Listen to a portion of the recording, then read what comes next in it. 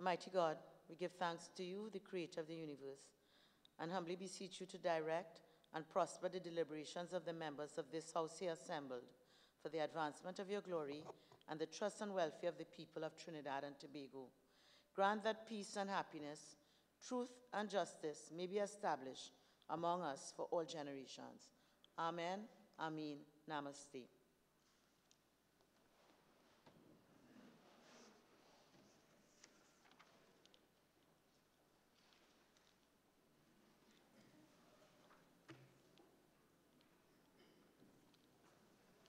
Announcements by the Speaker. Honorable members, I have received communication from the Honorable Sherry-Ann Critchlow-Coburn, MP, Member for Lupino, Bonnier West, Ms. Marlene McDonald, MP, Member for Port of Spain South, and Mr. Ganga Singh, MP, Member for Chaguanas West, who have requested leave of absence from today's sitting of the House. The leave which the members seek is granted. Honorable members, in recognition of the collective fight against COVID-19, the Parliament is keenly aware of its responsibility to provide a safe environment for members of Parliament to conduct business on behalf of the people of Trinidad and Tobago. Therefore, over and above general cleaning activities, we have instituted daily sanitizing and steaming of workspaces and other areas within this complex. Additionally, all users of these facilities are now fully aware of the requirement to sanitize their hands on entry into the Red House and Cabildo complex, regardless of their point of entry. There are no exceptions. We have gone further. Committee meetings and chamber tours have been suspended. As a Parliament, we have to do all we can to ensure that the critical business of the Parliament can continue even at a time like this. So, in an effort to observe the requirements of social distancing, since the previous sitting, we began making changes within the chamber, including making an offer of masks to members and staff who require. This offer still applies. Further, and in order to treat with the dynamics of the times, we have been compelled to reconfigure your seating arrangements in this chamber, not without some challenge and a bit of inconvenience. I would like to sincerely thank all of you, and particularly the members of the elevated platforms in the Distinguished Persons Gallery, for acceding to the adjustments which are necessary, but which we hope will be short-lived. This extraordinary sitting must be adjourned no later than 12:30 p.m. today, particularly given the fact that pursuant to its own order, the House is scheduled to meet in ordinary session at 1:30 p.m. Therefore, honorable members, pursuant to Standing Order 2.4, I have advised the Leader of the House and the Chief Whip as follows. 1. The length of speeches will be limited to 30 minutes with no extension. The House should go into committee no later than midday. All proposals for amendments must be submitted in writing and handed to the clerk for circulation prior to the commencement of the reply of the mover of the bill. Members are also advised that I shall announce when they have 5 minutes of speaking time remaining. I thank all members for their cooperation. Introduction of bills. The Miscellaneous Provisions 2019 Novel Coronavirus Bill 2020. The Attorney General. Thank you, Madam Speaker. Madam Speaker, in accordance with Standing Order 64.1b, I beg to move that the next stage of the Miscellaneous Provisions 2019 Novel Coronavirus 2019 NCOV Bill 2020 be taken forthwith.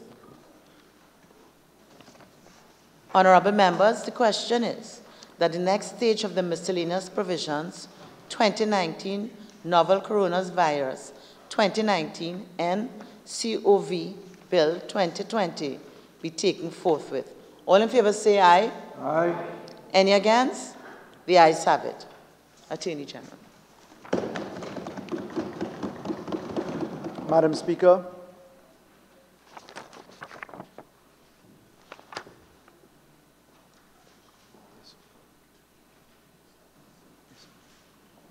I beg to move that a bill entitled An Act to Amend the Motor Vehicles and Road Traffic Act, Chapter 4850, the Companies Act, Chapter 8101, the Bills of Sale Act, Chapter 8232, and the Public Health Ordinance, Chapter 12, Number 4, in response to the 2019 novel coronavirus 2019 nCoV pandemic, and for related matters, be now read a second time. Madam Speaker, the matter before us is a bill which sets out across 5 clauses recommendations to effectively assist in the fight against the worldwide pandemic, which is now known as the COVID virus. Madam President, in terms of establishing the urgency of this legislation and also its importance for national purpose and hence emergency meeting of this Parliament, I put on record that this government has, in following via the Ministry of Health and the National Security Council led by the Honourable Prime Minister, in following the rise of the COVID issue as it became a pandemic, this government has taken certain deliberate steps along each measured point of progress. Firstly, I note that the government introduced officially on the 28th of January 2020 proposed travel restrictions to minimize the risk of the importation of the 2019 novel coronavirus into Trinidad and Tobago. At that particular point in time, there was no declaration by the WHO, the World Health Organization, as to pandemic status. In those circumstances, the government, with immediate effect as of that date, limited, by way of prohibition of entry, persons living in or visiting in China to be prohibited where they have departed China within a 14-day period. That, Madam Speaker, was then followed by a certain deliberate step again of the government in causing, on the 31st of January 2020, Her Excellency the President of the Republic of Trinidad and Tobago to issue a proclamation pursuant to the Public Health Ordinance, Chapter 12, Number 4. By that proclamation and on that date, the President did declare the 2019 novel coronavirus, 2019 nCoV, to be a dangerous infectious disease. Madam Speaker, that continuation of laying tracks, albeit that the rest of the world was not in similar pursuit in as aggressive a fashion, was followed up by the Cabinet's decision taken in the interregnum between January to February and then confirmed by way of Cabinet minute of February 27th, 2020, where further measures were put in place to deal with issues of the importation of COVID-19, being the same novel coronavirus. By that particular decision, the Cabinet agreed with immediate effect travel restrictions be imposed on persons, except nationals of Trinidad and Tobago, living in or visiting South Korea, Italy, Iran, Japan, or Singapore for a 14-day period following their departure from these countries, and for the establishment of a multi-sectoral committee chaired by the Chief Medical Officer, the members of Defense Staff, Immigration Office, Commissioner of Police, representatives from the Office of the Prime Minister, Ministry of Finance, Ministry of Works and Transport, Ministry of Education, Ministry of Rural Development, Tourism, Trade and Industry, Foreign Affairs, National Security, again in a further subdivision, Communications, Social Development and Family Services, Airport Authority, Civil Aviation Authority, Port Authority of Trinidad and Tobago, Office of Disaster Preparedness and Management, Tobago House of Assembly, Tobago Emergency Management Authority, and implemented the mandated provision of translating all WHO strategic objectives into Trinidad and Tobago national context.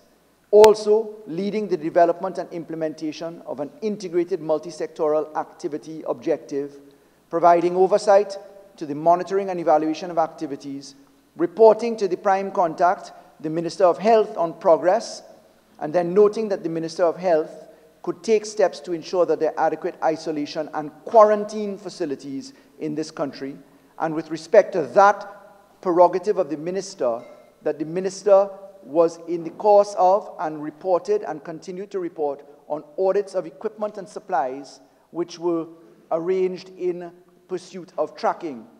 Madam Speaker, that was added by the Executive Director of CARPHA, the official agency for the Caribbean which conducts the testing for novel corona, to be engaged. Madam Speaker, following that, by way of interaction between the tripartite committee of the Minister of National Security, the Minister of Health, and the Honourable Prime Minister, adjustments have been made by way of cabinet direction over time. Indeed, the Honourable Prime Minister, in leading the charge, addressed the nation, firstly on several occasions post-cabinet via ministers and he himself participating, and secondly, as is well known, by way of delivery of statement in this Honourable House last Friday, and continuing with press conferences almost on a daily basis, and sometimes 2 per day, with different ministries having line responsibility for reporting. Madam Speaker, the position and approach has been certainly to ensure that Trinidad and Tobago is intimately aware of the global pandemic issue, and by way of cabinet communication with the country, the moral suasion was placed upon this country to comply with the positions before us. Madam Speaker, in recognizing the transmutation of the imported version of COVID and the risk by way of pandemic exposure to the citizens of Trinidad and Tobago, the Cabinet took a decision to take the provisions of the Public Health Ordinance, which is an ordinance standing then in the colony of Trinidad and Tobago, starting in 1917. The provisions of the ordinance were invoked, and in fact regulations permitted to be issued by the Minister of Health acting under the Public Health Act. Regulations were promulgated, and in fact legal supplement was issued by way of legal notice number 54, dated yesterday, 19th of March 2020.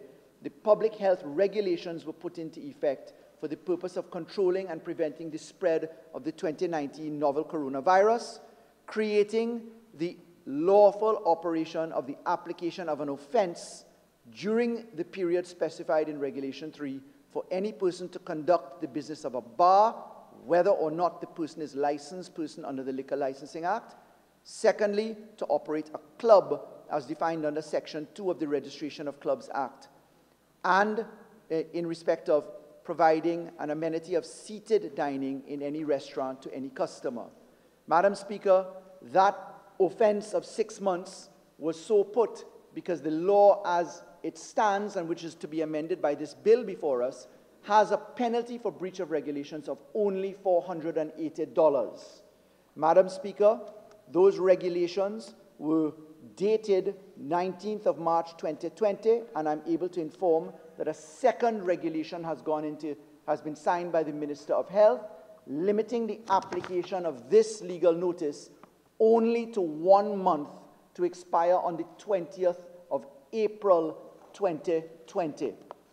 In those circumstances, Madam Speaker, we then come to the coordination of ministerial intervention, government agencies, state enterprises, and indeed the judiciary and Parliament as they stand apart. It is now a matter of record that the Parliament has joined the limitations imposed by the judiciary. Sittings of the court have been suspended unless there are urgent matters or other matters set out in the practice direction issued under the hand of the Honourable Chief Justice. A similar approach has been taken by the Industrial Court, by the Equal Opportunities Tribunal, by the Environmental Commission. Madam Speaker, I am also able to say that the legislation now before us, and this is the bill before us, addresses the extension of validity across a number of pieces of law so that statutorily and by way of Parliament power pursuant to Section 53 of the Constitution, this Parliament will be able to extend the validity of instruments, documents, permissions, and licenses which are due to expire in the period set forth in the several clauses in this bill. Madam Speaker, the common thread and legitimate aim of this legislation is that under the Motor Vehicle and Road Traffic Act, the Companies Act, the Bills of Sale Act, Madam President, the Public Health Ordinance, and I should say by way of amendment, all licenses which the Licensing Committee of Trinidad and Tobago should consider, including pawnbrokers' licenses, metal licenses, registration of clubs licenses, liquor licenses, etc. These which we will propose by way of insertion of new clauses 6, 7, and 8, we shall take all matters where licenses may run the risk of running into expiry and therefore become invalid. We are proposing that licenses be deemed to be extended for a particular period.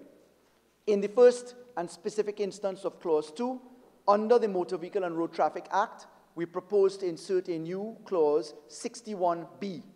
New section 61B, it is headed Continuation of Validity. We say, notwithstanding any provision to the contrary, any driving permit, taxi driver license, badge, certificate, or other document issued by the licensing authority which expires, and it says in this bill, during the period March 27th to 31st July 2020, we intend to put prior to, so that we can capture any licenses which have currently expired by way of amendment, or such longer period as the minister may by order specify, shall be deemed to be valid until 31st August 2020.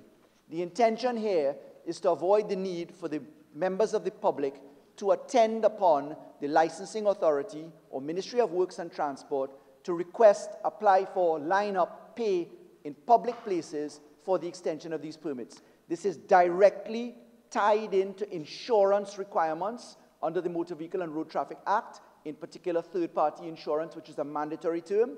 If anyone were to drive with an expired license, even though the doctrine of necessity could apply, the validity here ensures that their contract of insurance is not made void or voidable. We do know that the Privy Council has had a view on these matters, and in the benefit of interpretation, they tend to err on the side of the insurance company. That was made very clear in the coup claims where insurances went all the way to the Privy Council and back. Under the Companies Act, at the Registrar General's Division of the Ministry of Legal Affairs, we see at the Ministry of Legal Affairs every 3 days approximately 15,000 people at the Ministry of Legal Affairs. In those circumstances, the three registries, the Companies Registry, the Land Registry, and also the Births and Deaths Registry, marriages, etc., those three registries have been dealt with by a combination of administrative measures and by way of law. In Clause 3, we propose to effectively put an amnesty for the provision of penalties applicable to the non-filing of company returns. This is all forms of returns, including for the non-profit organizations, by giving the validity and an amnesty from penalties in the period 27th March to 31st July or such other date as may by order be extended. I should add, yesterday we were pleased at the Ministry of Legal Affairs, end of the AG's office, to launch electronic payments for the first time in Trinidad and Tobago across the civil registries, all of the civil registries. The facility of online payments via credit card, via those provisions, have been introduced into the whole of government approach for the first time in the history of this country. This is the first time a government entity will be going online in that way. It's something that we have worked on for many years, and we were pleased to launch yesterday, albeit without the fanfare that one would think is appropriate. That has been aided by the ability to make appointments limited to 10 people at a time in scheduled numbers that we have sent out to the public by way of media release. Filing of land documents, online searches, etc. are also a feature of that. This mirrors, therefore, a number of procedures put in place at the Solicitor General's office, where we have now, of course, the delivery of pre-action protocols and the delivery of claims against the state to be facilitated by way of email, Madam Speaker, again in a first-in-class position for the government of Trinidad and Tobago. Madam Speaker, the Bills of Sales Act may seem a little odd for people to be here. Perhaps people don't know the import of this.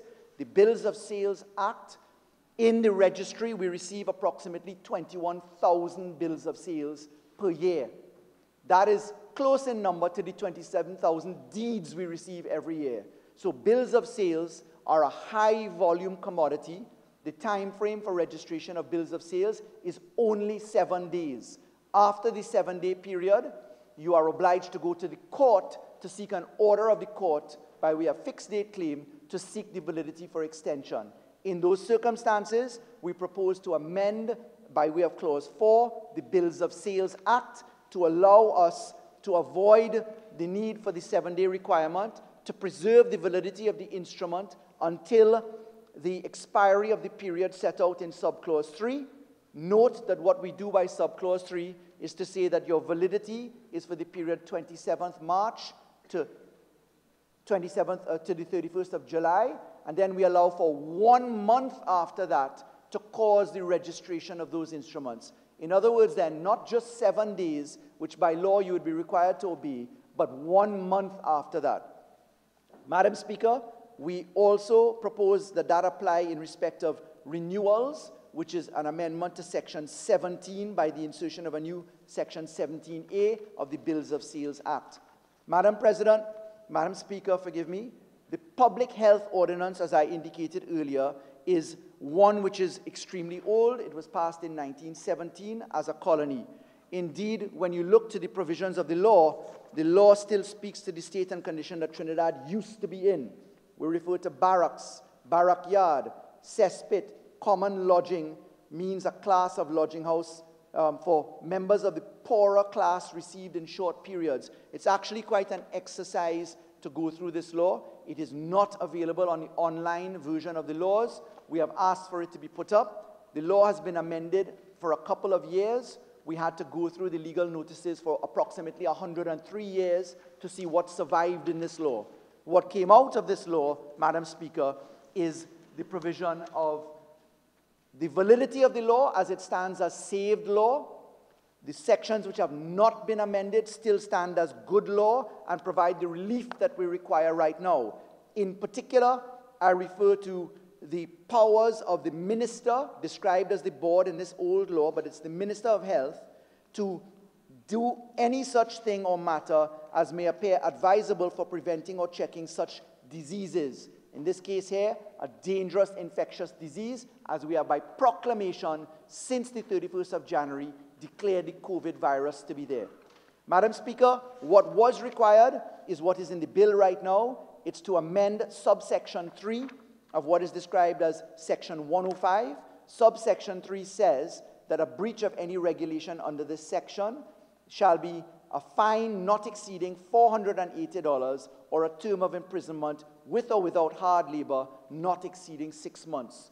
It is for that reason that the legal notice with respect to the prohibition on bars and clubs referred to the 6-month maximum exposure permitted. We propose to amend this by putting a maximum fine of $50,000 or, and by this I mean or, the exposure to a jail term of a maximum of 6 months. In those circumstances, consequent upon approval of this House and the Senate, should it be, we intend to amend the legal notice by way of issuing a new legal notice today for the prohibition against bars and also clubs, as the Cabinet has directed. Madam Speaker, as indicated a little earlier, we intend to insert new paragraphs 6, 7, 8, 9 as clauses by way of amendments which I've just circulated. These will cause amendments to the Registration of Clubs Act. These will cause amendments to the Theatres and Dance Hall Act, the Money Lenders Act, the Pawnbrokers Act, and the Licensing of Dealers, Precious Metals and Stones Act, as well as the Old Metal and Marine Stores Act. All of those licenses are at risk of expiry, and therefore the exposure to insurance provisions becoming invalid, or worse yet, the need to congregate in a courtroom, have public health inspectors inspect businesses. All of those contingent risks come if we don't at present amend these laws to extend the validity of the licenses issued by the licensing committee I remind that in 2014, we created a licensing committee which handles all of these. Madam Speaker, it may be that other entities and validity of licenses have not been captured in the short space of time that we have had. This is a fluid situation. The Cabinet will direct from time to time, based upon the feedback and recommendations coming to the Cabinet, what further steps and measures are required to be engaged in to protect the citizens of Trinidad and Tobago. I wish to publicly compliment my colleagues in the Cabinet and the frontline essential service providers who now include people such as supermarket owners and store clerks and attendants, persons who are definitely engaged in caution. I want to encourage the concept of social distancing. I would like to encourage adherence to the methodology that is being proposed by the Cabinet. I wish to publicly compliment the Honorable Prime Minister for taking charge of this situation in an organized and measured way. I genuinely believe that there is a sense of calm in this country. This is not to say that citizens should not be taking this absolutely seriously and following the instructions from the various members of the Cabinet who have participated. To the public servants who have turned up to do the job, each and every one, we certainly say thank you. And to those who are affected in terms of the application of the necessary control measures, I'm confident that in the conversations that the Prime Minister will have with the country via the Cabinet and various ministers, that needs and concerns will be addressed as the situation evolves. I don't think I have any much more to say, Madam Speaker, and I beg to move.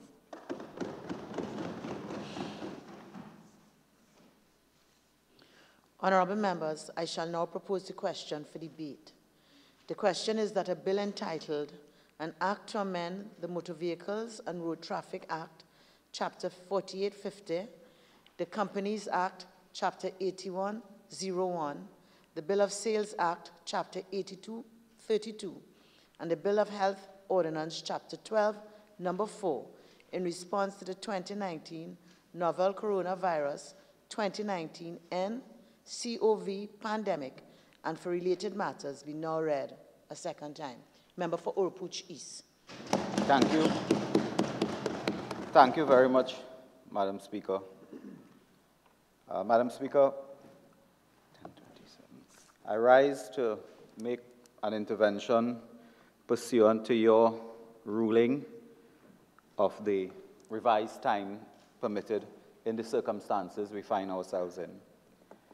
Madam Speaker, just a few issues to raise at this extraordinary sitting for the legislature to deal with what truly is an extraordinary challenge of our times. This morning, Madam Speaker, we meet with understandably little notice. Some of us would have had to do some overnight preparation, and so we depend now on our smartphones and so on for data as we go along. And even as we speak, some of us are expecting more information coming to us pursuant to the points we wish to raise. This morning, Madam Speaker, in this unusual and extraordinary sitting, I can truly say that we meet this morning to discuss a matter of urgent, definite importance. Because the matter before us concerns the global pandemic, concerns a crisis that we face around the globe, where as of this morning, it is stated that we have had over 250,000 infections across the globe, with a death toll of in excess of 10,000 persons. And over the last few hours, I think Italy has now overtaken China as the leader in terms of the death toll. Madam Speaker, in those circumstances in which 177 countries and territories have faced this problem and do have persons infected, we need to put in place urgent and critical law to respond at first instance with the need to protect citizens' institutions from the spread of the virus, first and foremost, but also cognizant of the importance of ensuring that citizens do not run afoul of the law and find themselves exposed not only to legal sanctions, but sanctions involving insurance and other issues which the Attorney General spoke about.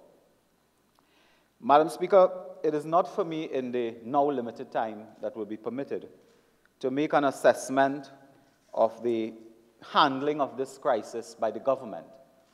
I think in due course, the time will come, and it may come sooner rather than later, when we will scrutinize and examine the government in terms of its overall handling of this crisis. This morning may not be the time to do that.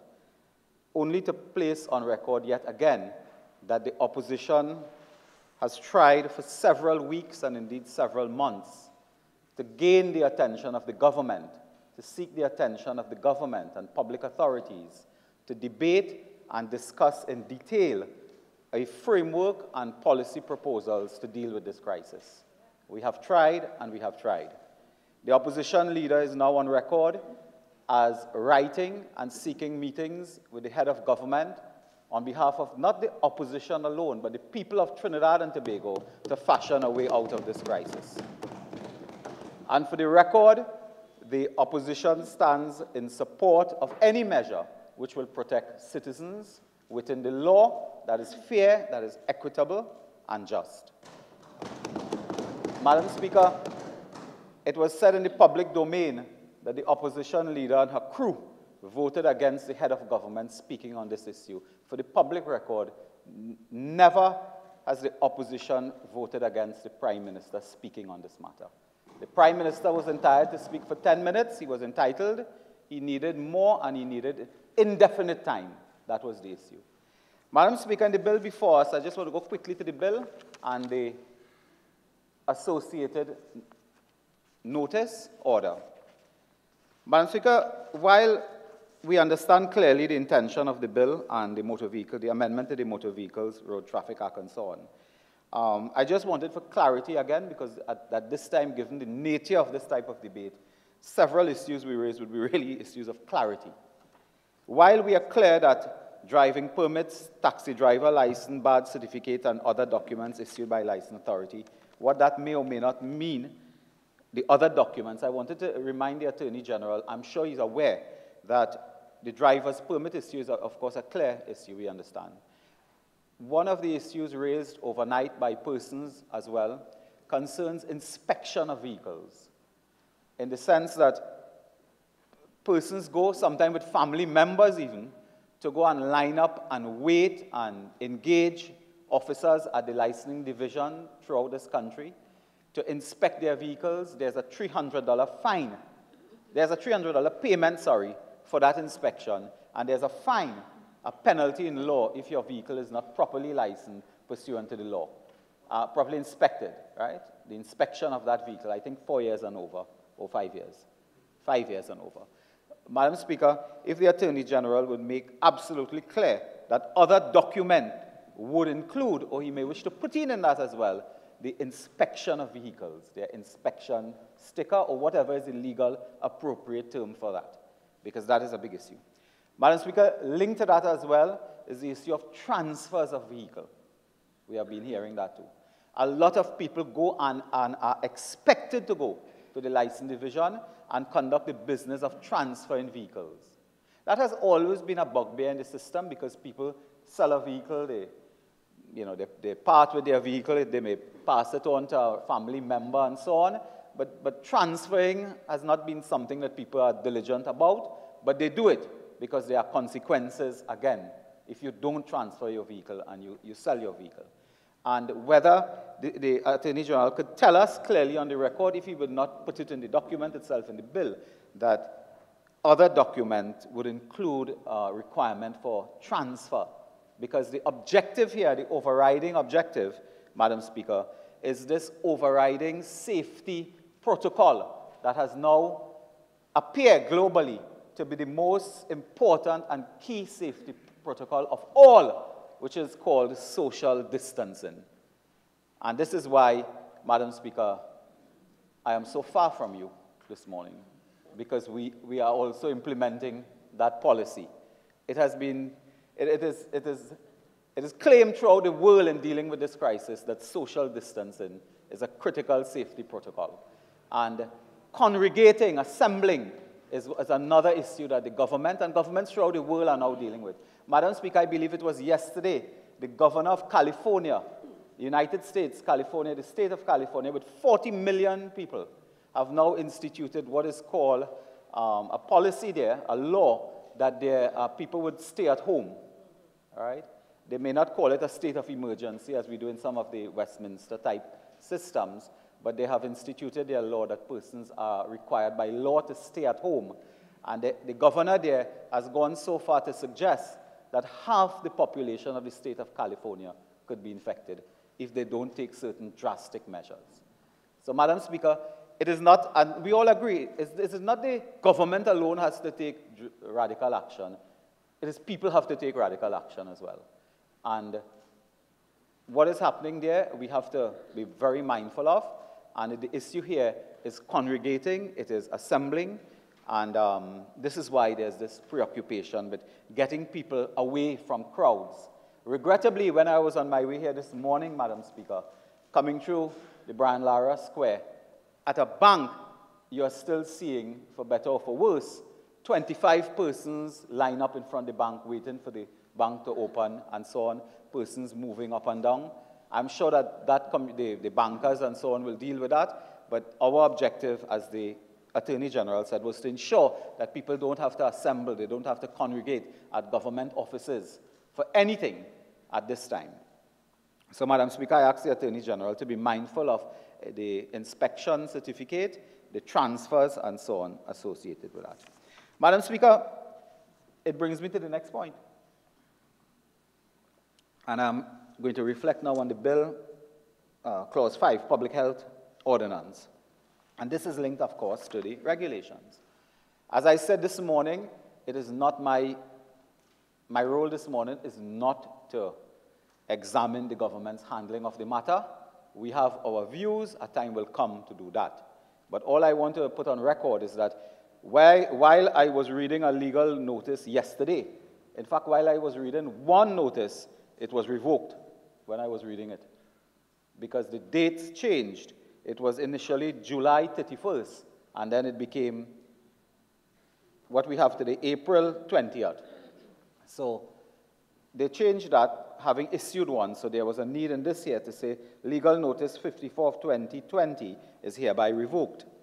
Madam Speaker, the Attorney General raised this matter as he outlined the policy objectives of the government and so on. Madam Speaker, I just want to make a few points for the Attorney General, if he would reflect and clarify. Again, it is not that we are here to blanketly, to obscenely object to anything that is in the interest of saving human life. This is not what we are here for. It is to ask questions, to clarify, because, Madam Speaker, let me just preface this by saying, if it is that this government, given the legal infrastructure that a government has, would have issued a legal notice, and then when I am reading it, they revoke it, then clearly their minds must still be open to criticism. Because it means that, because we are trying to move at breakneck speed, you can still overlook something because of the speed we have to move with. Madam Speaker, when this matter was raised by the Prime Minister in one of his several press conferences and so on, of closure of bars, we took note. Now, I want to make the point absolutely clear. We are in favor, in support of any measure that will lead to the demobilization of people at this time.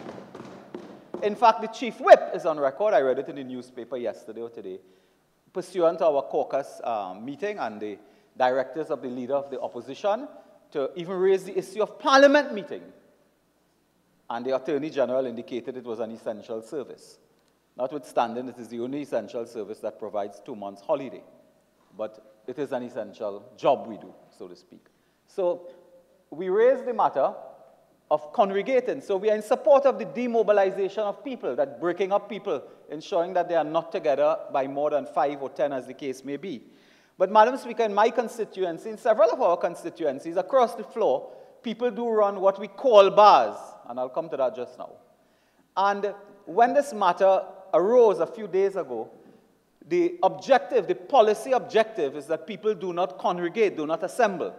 The policy objective is not that people will not eat.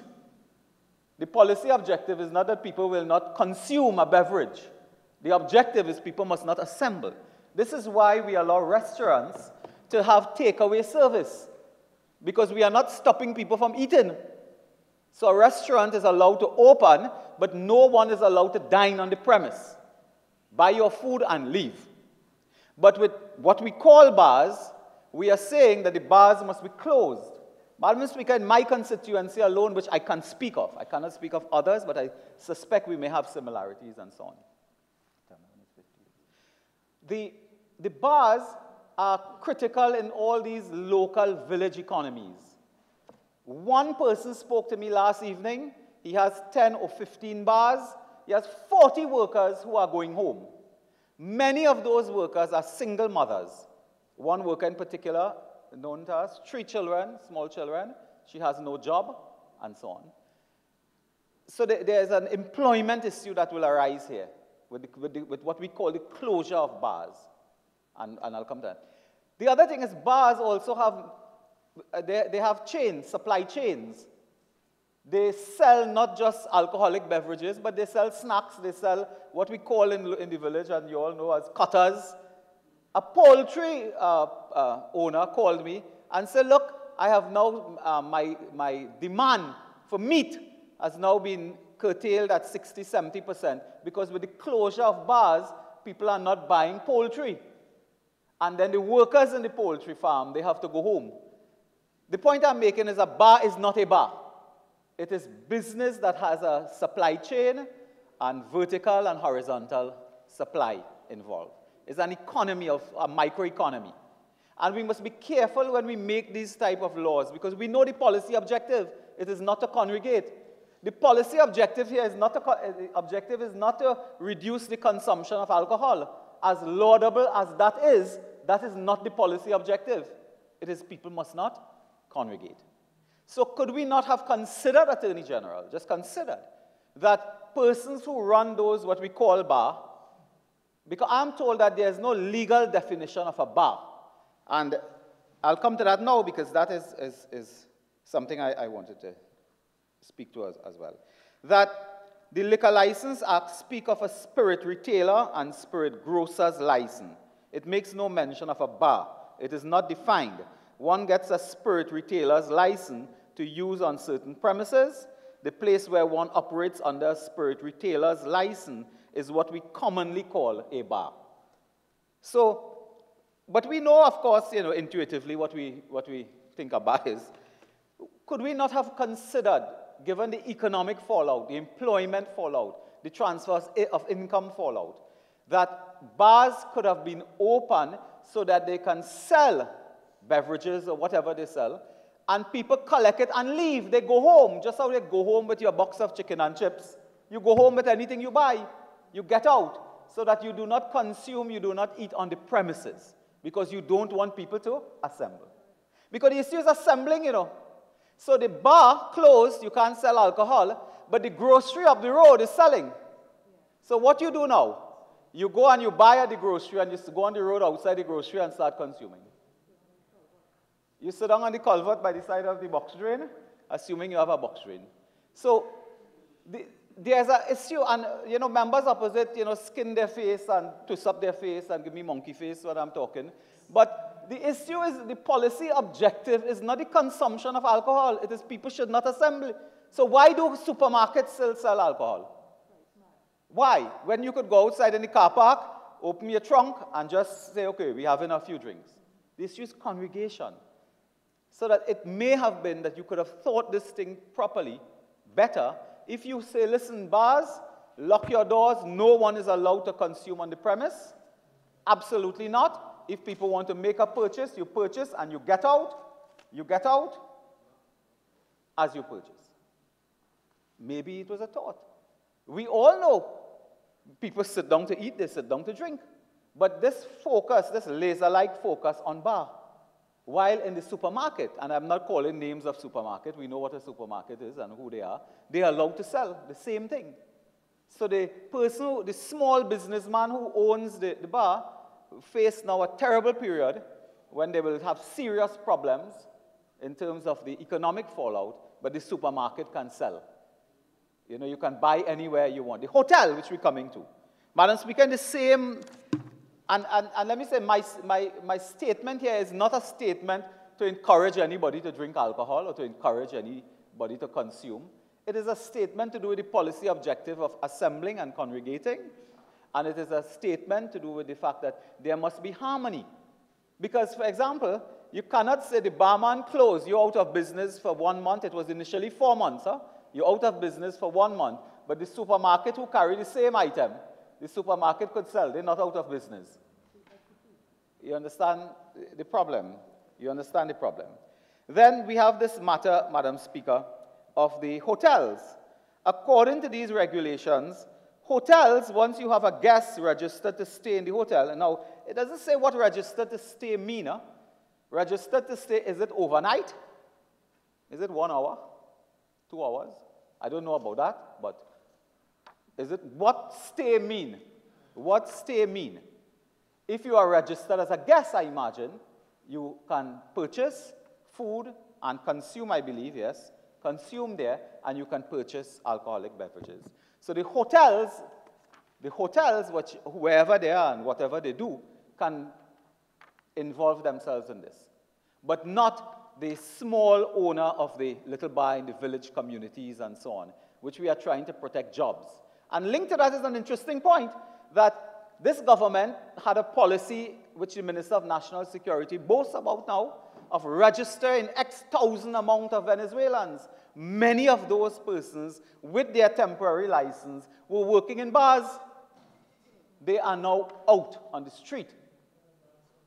Now, again, today, do you know today, unless I'm mistaken, the National Reforestation Project is going to be closed today with 3,000 persons on the breadline at a time like this.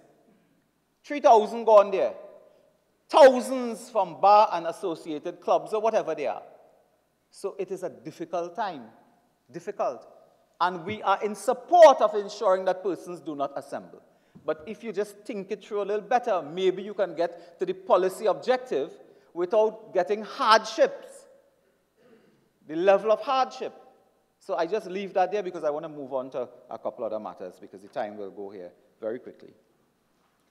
I want to get back, Madam Speaker, to a related matter. And I'm happy that within hours of a statement yesterday, the TNTEC has decided to stop disconnecting persons for electricity and so on. Because, Madam Speaker, it was brutal that at a time like this, TNTEC would disconnecting poor people their electricity supply and telling them stay at home. So stay home without an electricity supply. So TNTEC acted yesterday, I believe, in the evening. There's also the issue of WASA. There's also the issue of HDC. HDC continues to send letters to evict persons from their homes at a time like this. I'm sure the authorities would want to look at that. Madam Speaker, while we welcome these measures, if properly thought out, and we have no, we are not here to object to anything that is good, I also wanted to put on record, because I'm not sure when we would speak to this issue again and how, how it will go, that, Madam Speaker, this issue of this pandemic leave. We have said in the opposition, several of us, that this pandemic leave is not thought out again. While we understand the Acting Chief Personnel Officer, his statement on this matter, it is not thought out, and maybe you could have brought it as part of this bill as well. So I am now, sorry.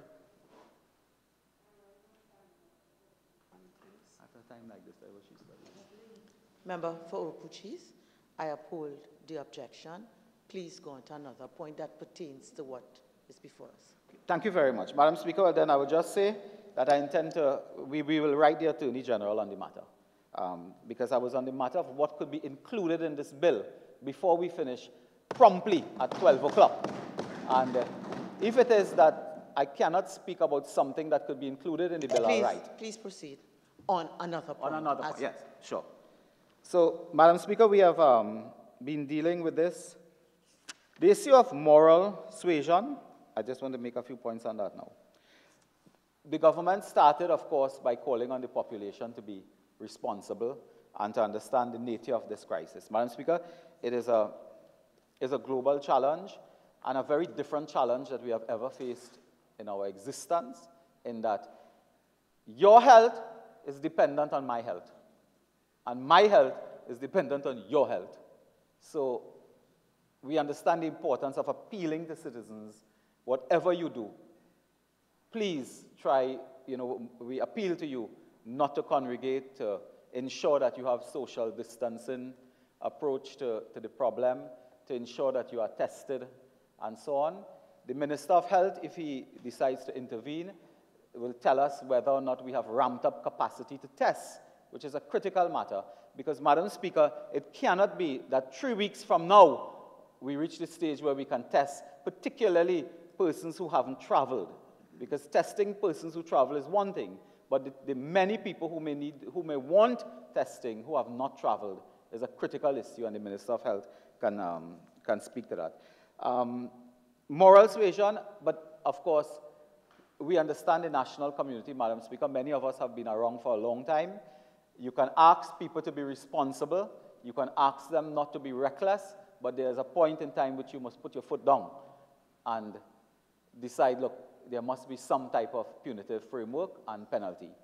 Madam Speaker, one wonders whether the Attorney General would see and would believe that this 6 months imprisonment of 6 months, whether or not, I know the Attorney General was trying to relate it to other offenses and so on, whether 6 months in jail is too punitive, too harsh a penalty for the violation of this offense that we are creating here. Clearly, we understand the importance of a fine, and maybe a hefty fine. Member for Urupuchis, you have 5 more minutes left of your speaking time. Thank you. Madam Speaker, surely we understand the importance of a fine. Some people may say we understand the importance even of a term of imprisonment. But to the Attorney General, I'm asking whether you believe that this 6 months that you're putting in the law is not too harsh for this penalty. If you do, well, then we can do something about that as well, Madam Speaker. Madam Speaker, the issue of clubs, I think they have raised that. Madam Speaker, while we were here, amendments were circulated. The Attorney General mentioned it, but we, of course, only received it after. Moneylenders Act, the licensing of dealers, metals, marine stores Act. They are very old laws that they are amending now to ensure that persons, again, do not run afoul of the law in terms of license and so on. And again, once you protect persons from that, there can be very little, I guess, objection to that. But Madam Speaker, in closing, therefore, I know other persons may speak. In closing, I would just want to reiterate that this matter, again, to put 100%, to make my point 100%, is that we are not here today to tell the government that you must open bars and people must go and congregate and assemble and have beverages, and we support that kind of thing. Absolutely not. That issue is an economic issue, it's a business survival issue, and when you bear in mind that so far in all the financial packages, you are not hearing of anything for small and medium-term businesses beyond getting a loan that you have to pay back. So, for example, if a bar owner sends home 5 workers, or if he decides to pay a monthly salary for 5 workers of $20,000 this month, we're talking now, from today, who is going to pay him back the $20,000? Who? Is it the government? Is it some program? What? What is paying back him from that? And if he decides to send the lady, the female worker who has 3 children on the breadline, what happens to her? She applies, of course, I imagine, for a food card.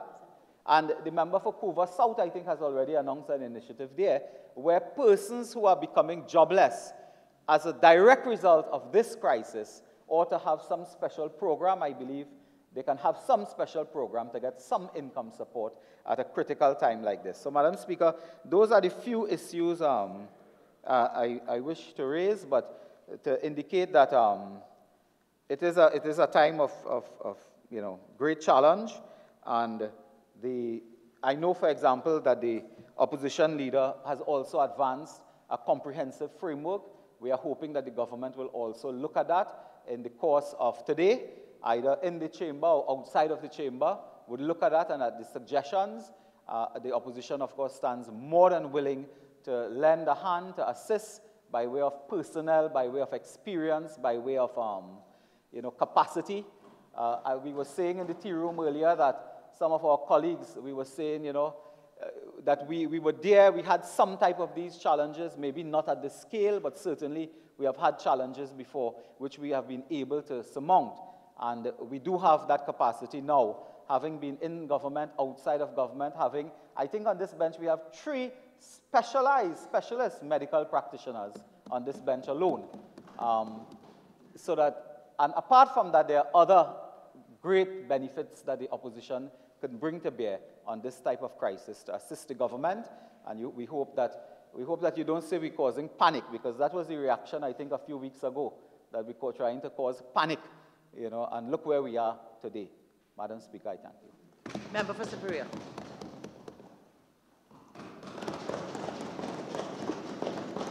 Thank you, Madam Speaker. I join with my colleague, the member for Orpooch East, in stating very clearly that we're in support of measures taken in this living in the times of COVID-19, of restrained activities, constrained activities, and all else that may be needed to fight the dreaded virus. So the bill before us today is really not objectionable in terms of its intent, but we're often told the road to hell is paved with good intentions. And therefore, whatever comments we make, my colleague and I and the rest of us, are in the spirit of seeing if we can improve on what is here. So the intention is great, the intention is good, it is needed. I had said before that the moral suasion in and of itself will not be sufficient, so we welcome the step taken by government to legislate to restrain human behavior and human activities. As I say, non-objectionable, and in fact will be of great benefit to many who may be caught in the circumstances that the first few clauses of the bill deal with. And these will be extended by amendments with respect to other activities that require registrations within specified time frames. So we have nothing against those pieces of legislation. In fact, I would ask the AG to go even further. And this is, in fixing your timeline, you're going up to 31st, until 31st August for persons who want to have registrations under the Motor Vehicles and Road Traffic Act, under the Companies Act, under the Bill of Sales Act. Well, the other one has to do with the public health. If you can go further, you've said what you're doing is you're going to put it that you can, by order, extend the period, okay? So, for example, let's take clause 2. Motor Vehicle and Road Traffic Act amended, insert a new 61A, notwithstanding any provision to the contrary contained in this act, any driving permit, taxi driver license, badge, certificate, other document issued by licensed authority which expires during the period 27 March 2020, 31st July, such longer period as the Minister may by order specify shall be deemed to be valid until August 31st. Can we go a bit further? Because nobody knows how this virus is going to change the world that we live in. There are, in fact, stories coming out now that the virus is mutating so fast that whatever treatments that were being used are not as effective or to be used because of the mutation in the virus. So we don't know how long, we don't know how far this would go. So I would say give yourself a further power. And as such later date, the Minister may by order specify. I would like, if you could kindly spell that out, to give yourself a greater power to go beyond the dates that you have set out here for the expiry period. So you fix the expiry period within a certain time and to be effective up to August. Can we widen that, or are you satisfied this gives you a wider power under all these pieces of legislation? With respect to Clause 5, Clause 5 seeks to amend the Public Health Ordinance to repeal the existing subsection 3, which had some very minor penalties, I think $480 and so on, and instead insert this subsection 3. There may be attached by way of penalty to any breach of any regulation made under this section, a fine not exceeding $50,000 and a term of imprisonment not exceeding 6 months. So you've increased the penalty. But Clause 105 also deals with the making of the regulations to be issued under what in the law will be section Public Health Ordinance, repealing subsection 3, substituting the following new section. I have a concern, Honorable Attorney General. The regulations in the legal notice seek to create an offense. The penalty is attached in the regulations. Now this can be done. But section 166 of the ordinance says that except as in this ordinance expressly provided, regulations or bylaws made under the ordinance may provide for imposing offenses against the penalties, and then they give a certain amount. That may want to be also changed, because in section 160 of the Act, you have the penalty is $24, and in the case of a continued offense, a further penalty not exceeding $10. So if we are increasing the penalty, the fines in the Public Health Ordinance 105, then you would also want to look at section 166, which also gives another kind of penalty in 166. Then further, section 105 of the existing law, and that is the section under which the legal notice is published, explicitly provides in subsection 3 for a penalty. And this is the one that we are now amended to $50,000 and imprisonment. Therefore, the legal notice now lists a different penalty. And the two legal notices do exactly the same, the one and what is now being termed 2. The first one I see has been gazetted and therefore remains law until revoked. The second one I have up to when I checked before coming here, the second legal notice is not gazetted, so I don't know if AG can clear that up. And this second one revokes the first one. My colleague spoke of that one. They are both, in fact, dated the 19th of March. The second one purports to revoke the first one, and the change in it was seeming to be very simple, has created a little complication in my respectful view. The change is that you change the time for which these regulations will be in effect for 21st March 2020 and to expire on 31st July. That has now been changed to, I think it's April or something. Can you find the new one? Yes, please. So what we have here is a legal notice has a different penalty from that you are now amending in 105. You've changed it to the 50,000 and or 6 months. Whereas a legal notice says that in Regulation 2, Sub 2, a person who contravenes Subregulation 1 commits an offense, liable on summary conviction to imprisonment for 6 months. So this is it's different from what the substantive law says. And the substantive law, again, as I respectfully submit, is that it says that, where there's something fixed there, then that penalty should not be in the subsidiary legislation. So first of all, we've put in the subsidiary legislation, the legal notice, a different penalty from that in the substantive law. That's the first thing.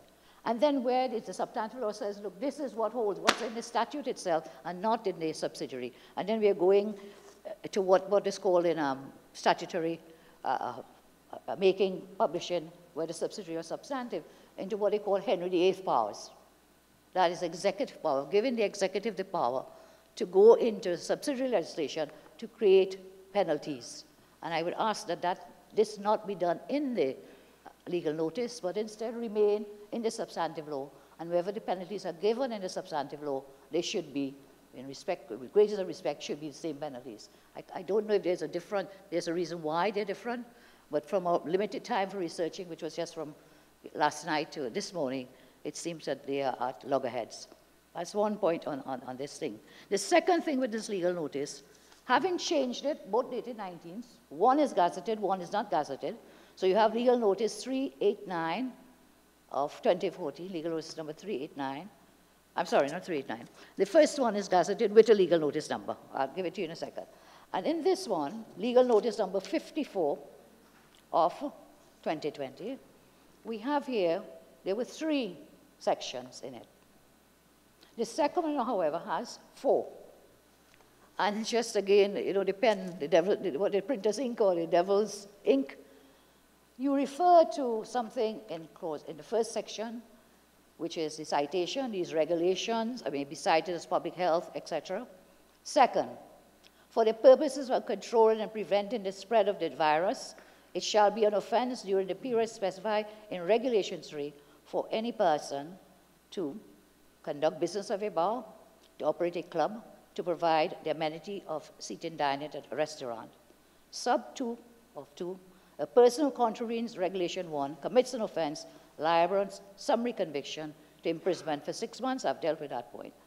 So when you read it, it says that you committed an offense during the period specified in Regulation 3. But when we read Regulation 3 in the second legal notice, the period is not specified there, and therefore it is specified in Regulation 4. And why? Because you inserted a new regulation to say that if Regulation 1 is hereby revoked. So from 3, you ended up with 4 because of that revocation.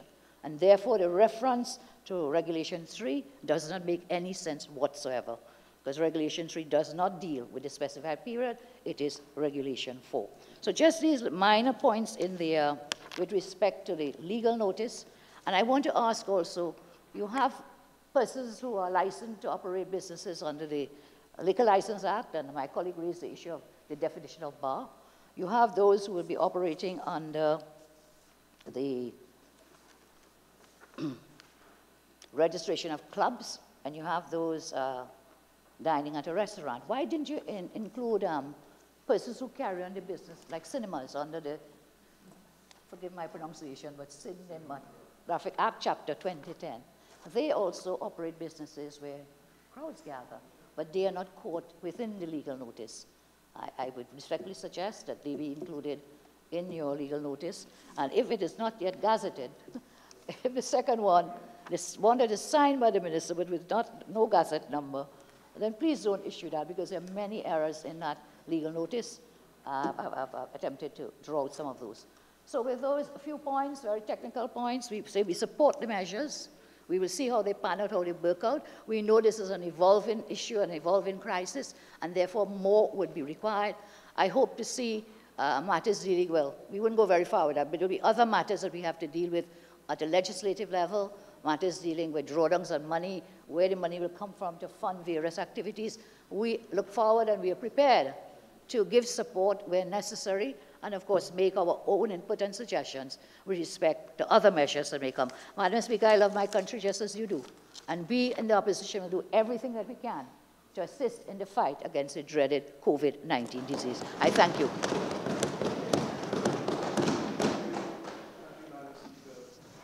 Thank you, Madam Speaker. I thank my honourable colleagues for their contributions, and I respond in the shortest fashion as possible, but yet doing justice to the arguments raised. I thank the member for Oropouche East for raising the issue of transfers of motor vehicles. I think the honourable member is correct that transfers may not be clearly captured by the proposed amendments to the Motor Vehicle and Road Traffic Act. I propose insertion of a new section to treat with transfer of motor vehicles so that we can extend the time by which transfers ought to happen to August 31st. Yes, I'll deal with inspections. So to extend the time for transfers of motor vehicles to August 31st or such other date as may by order be effected. The honourable member raised an important question with respect to, that's Oropouche East, with respect to inspection of motor vehicles. And, Madam Speaker, I wish to put on the record for clarity's sake that the amendments that we propose here to the Motor Vehicle and Road Traffic Act, which says in the new 61B, this is at clause 2, notwithstanding any provision to the contrary contained in this act, any driving permit, taxi driver license, badge, certificate, or other document issued by the licensing authority, which expires during the on or before the period and in the period 27th March 2020 to July 31st, 2020, or such longer period as the minister may by order specify, shall be deemed valid until 31st August, or such later date as may by order. Let me, for the record, refer you to the Motor Vehicle and Road Traffic Act, Chapter 4850, in particular, Section 4 of that Act, where the Transport Commissioner is the licensing authority. And, Madam Speaker, that is to be added to the provisions of section, let me get it for the record correct, section 26 of the Motor Vehicle and Road Traffic Act. Section 26 of the MVRT specifically allows, and permit me to refer to that section for the record, Section 26, for the purpose of the inspection of motor vehicles, trailers, roadworthiness, the licensing authority may designate premises not being under control to be examined, etc. The designation may be determined by the licensing authority, a current list of designated premises. So let me connect those two legal concepts. Inspection of motor vehicles is properly covered by the issuance of the validity. The licensing authority is the Transport Commissioner.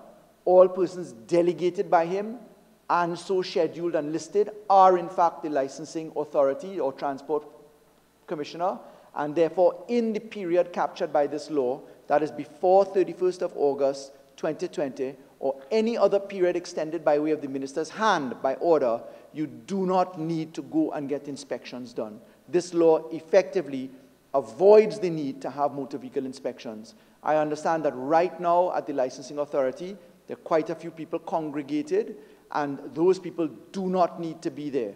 In any event pursuant to the combination of Section 4 of the Motor Vehicle and Road Traffic Act and Section 26, administrative functions can be designated by the licensing authority, so all congregations can cease. With the proposal for the amendment of transfers, and I thank the Honourable Member for that recommendation, we will move that recommendation to insert a new clause to deem the requirement for transfer to be on hold until the 31st of August 2020 or such other date as the Minister may by order extend. The Leader of the Opposition asked for us to consider broadening the time frame, and she was respectfully correct in saying that we don't know when this thing will happen, how it will end, etc. And in an attempt to assuage the concern, I just refer to the fact that the springboard power of the Minister by order, that is just by signing a piece of paper and gazetting it, to come to bring the extension to life, that is perfectly permissible. It allows the period to be extended in a very easy and lawful fashion, which we have used from time to time. Madam Speaker, the concept of the legal notice and licensing of regulations, the Leader of the Opposition raised the point as to whether we may potentially be offending the law as it relates to the regulations having specified an offense which refers to a jail term only, whereas a fine is provided, and permit me to address that issue, Madam Speaker. At Section 105 of the Act, of the Ordinance, the Public Health Ordinance, specifically subsection 3, there may be attached to any breach of any regulation under this section a fine not exceeding $480 or a term of imprisonment with or without labor, hard labor, not exceeding 6 months. We propose today to amend that $480 to $50,000. That, pursuant to the Interpretation Act, is simply a maximum limit which a court can consider. You may get no dollars, you may get a reprimand and discharge, you may get the maximum amount, you may get $5. What we have done is perfectly lawful in referring to the 6 months. The requirement of Section 105 of the Public Health Ordinance says that in the regulation, you must effectively put what the penalty is so that there is a force of law for the breach of the regulation. So I'm certain that we are on the right track with this. I want to state, today we will be amending that regulation as gazetted. Because today, if the Parliament and the Senate, the House and the Senate agree to the amendment of the penalty, we'll have to amend the regulation to insert the reference to the fine. I want to also say, Madam Speaker, and I credit the Honourable Prime Minister for putting this very clearly in our own discussions as a cabinet, these are not normal times. It is true that a vast amount of difficulty will be applied to our population and all of us. I can say that the Minister of Finance is aggressively engaged in coming to the Parliament, to the Cabinet with all forms of packages that we can achieve. This situation was perhaps last precedented by the Spanish flu. The Spanish flu in the early part of the 1900, around 1920 or thereabouts, 1918, forgive me. In 1918, I believe over 20 million people died. 50, thank you. I was obviously not aware of that fact until the Prime Minister raised it. 50 million people died in the Spanish flu. In this particular context, in Trinidad and Tobago, we are not dealing with an economy which can survive under a state of emergency. Let me just address that for a moment. Under a state of emergency where curfews are applied, our curfews in this country have usually involved the ability to go to work and come back before a certain hour. So job preservation was capable in this market. It's why the Honorable Prime Minister has said that everybody needs to do their part. And whilst we as a government work out the support that the government can give, I want to put on record, our economy is not like the United States of America. In their economy, they can give an order to print cash. There is no requirement for a reserve. They don't need to have gold reserves or foreign currency reserves like we need to have. That's why we refer to import cover and other aspects. Our central bank has reserves. In the United States of America, they can say print money. Their debt to GDP ratio is... due respect, 48.1, please. Trying to understand the AG. Much obliged. Madam Speaker, I'm addressing the point of the impact to the workers raised by Oropuchis, just for the record. And in the short time, I will say, we are not in normal circumstances. The Honourable Minister of Finance and the Honourable Prime Minister are engaged in what we can do. Every cent matters. That paid out and that kept in. Madam Speaker, the statement of normalcy is something which is going to have to be a fluid concept. It is sure that in emergency measures you may not get something right immediately. It's why we have the liberty to amend. Therefore, if you see a legal notice today issuing regulations under the Public Health Ordinance, that's something that's going to happen as the situation moves. In fact, the Honourable Prime Minister told me this morning that the regulations to be issued today should include cinemas. This is what the Honourable Prime Minister said to me this morning and reminded again today of. And I want to say why this situation is fluid and moving. Because the government has been monitoring the public's acceptance of suasion, and because the public has been ignoring dissuasion and congregating nonetheless, the government is compelled in the interest of the citizens of this country to take the legislative action which is available to us. The Honourable Prime Minister also says, if the virus begins to express itself differently, if we move from imported infection cases to community spread, there are different protocols that will happen along the way. What we can say to the country is expect the unexpected. Deal with the unexpected. I wish to make a public exhortation to the Honourable Leader of the Opposition to please control some of the voices speaking for the opposition. I noted Senator Khadija Amin raise matters whilst we sat in the Parliament. 48.1, Madam Speaker. I noticed 48.1. Point of order, 48.1, please. Attorney General, I uphold the objection. Thank you. Point. And therefore, I urge restraint amongst all persons in our society, Madam Speaker. For the record, in answer to the submission coming from Oropuch East, it is a matter of record that last Friday, the 13th of March 2020, when the division was put to the House of Representatives to allow the Prime Minister to speak on the COVID issue in this Parliament, that the Leader of the Opposition said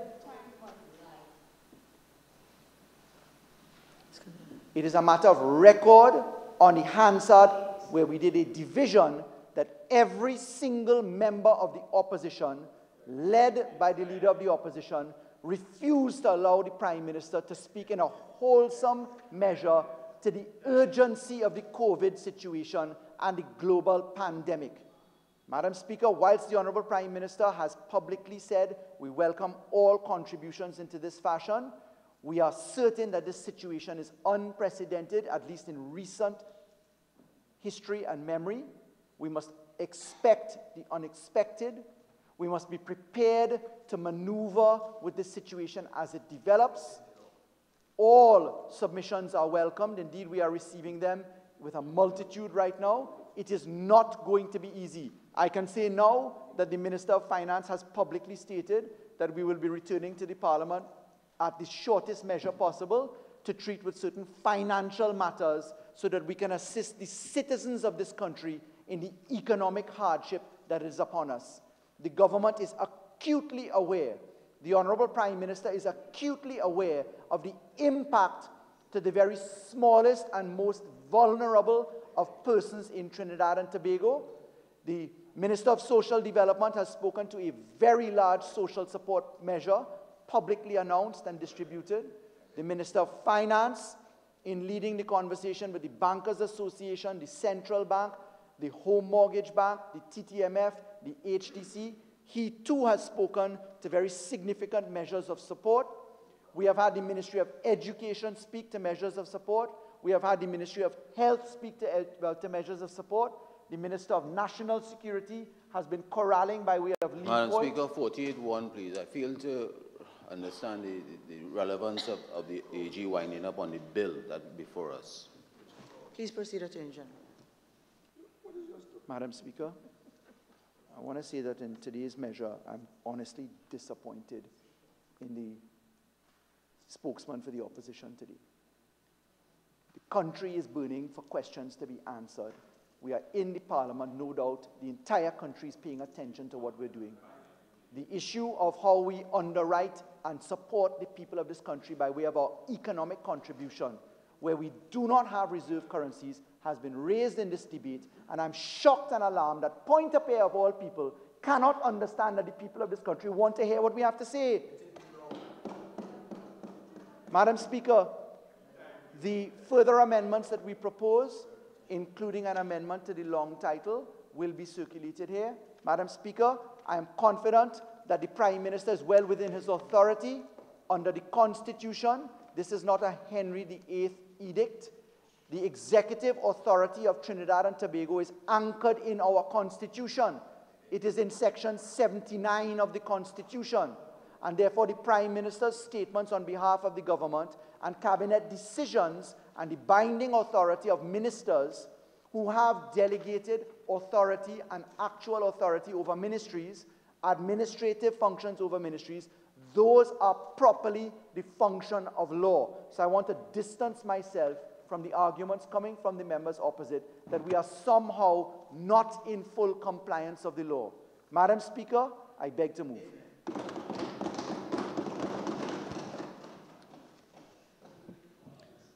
Honourable members, the question is that a bill entitled An Act to Amend the Motor Vehicles and Road Traffic Act, Chapter 4850, the Companies Act, Chapter 8101, the Bills of Sale Act, Chapter 8232, and the Public Health Ordinance, Chapter 12, Number 4, in response to the 2019 novel coronavirus 2019 nCoV pandemic and for related matters, be now read a second time. All in favor say aye. Aye. Any against? The ayes have it. A bill entitled An Act to Amend the Motor Vehicles and Road Traffic Act, Chapter 4850, the Companies Act, Chapter 8101, the Bills of Sale Act, Chapters 8232, and the Public Health Ordinance, Chapter 12, Number 4, in response to the 2019 novel coronavirus 2019 nCoV pandemic and for related matters. Attorney General. Madam Speaker, as provided by Standing Order 68-1, I beg to move that the miscellaneous provisions 2019 novel coronavirus 2019 nCoV Bill 2020 be committed to the Committee of the Whole. Honourable members, the question is that the miscellaneous provisions 2019 novel coronavirus 2019 nCoV Bill 2020 be committed to the committee of the whole. All in favor say aye. Aye. Any against? The ayes have it. This House will now go into the committee of the whole to consider the bill clause by clause.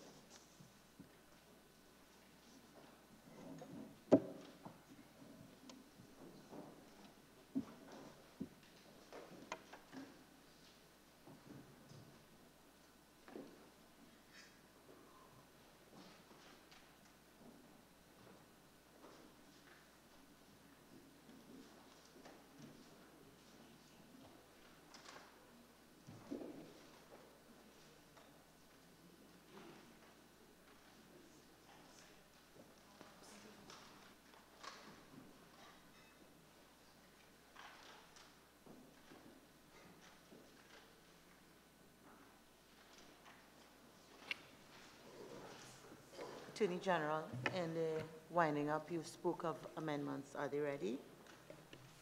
Madam Speaker, we are just settling the amendments for circulation. If we could have a 15-minute break for that to capture the amendments raised on the floor, I'd be grateful. Honourable members, having regard to our time constraint, I would want to propose that we accept the 15 minutes break, suspension, so that the amendments, the new amendments, can be circulated. I think it saves time if people see it for a more fulsome discussion on the amendments which were proposed in the winding up. Madam Speaker, additional to this. Yes, specifically the matter raised in respect of transfer of motor vehicles by Oropuchis. We want to capture that into the amendments and to insert some amendments to the long title. So just some tidying up, which should save us some time. Okay, Madam, if just one point more. I know the order was not before us, the regulations, because there's a requirement for it to come before the Parliament. But there's serious issues with that. And I would ask you kindly, Honourable Attorney General, since that matter was not before us in your relooking amendments, can we take subsidiarization to breach the Constitution? And I refer to the case of the SDMS, the Massawa case with the Trinity Cross issue. So Madam Speaker, are not existing law and cannot be saved. Yeah, my colleague is referring to the judgment of Faris Al-Rawi, which upheld at first instance that saved law can be deemed to be unconstitutional depending upon an interpretation of Section 1 of the Constitution as it affects Section 6 of the Constitution. In my respectful view, this does not apply in this instance. Certainly a global pandemic and public order has stood on our books. In any event, that judgment of the learned judge is on appeal and does not stand as the highest law of this land. There are colliding judgments with that at first instance, and therefore we're not there. Is the judgment at the Privy Council ever of Lord Hope? The Privy Council, I'll pass it to you in a minute. Yeah, I know what the Honourable Member is referring to, and there's a CCJ authority that is somewhat in line as well, which is not binding on us per se. So my point is the question is whether we are breaching the Constitution, and I don't believe we are at all in terms of the promulgation of regulations under the Public Health Ordinance. In any event, that matter is not before us. Okay, so Honourable Members, we shall now suspend this committee meeting for 15 minutes. We'll be back here at 11:45.